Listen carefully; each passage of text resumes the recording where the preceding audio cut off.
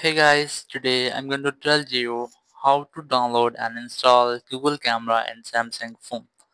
If you're using a Samsung phone and now you want to download or install Google Camera in your phone, so let's see how can you do this.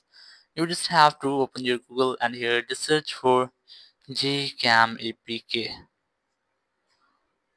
Just search for this one and here just open the first website. Now here you will get the download now option. You just have to tap on it.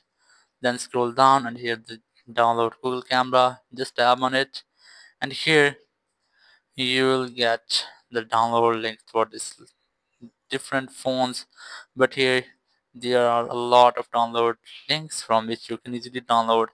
As I'm going to download a link from here I'm going to download this one. Just tap on it and here's your download will be started. Just tap on download anyway and you can see it has been downloaded. It is almost 235.42 MB, so we just have to wait for it.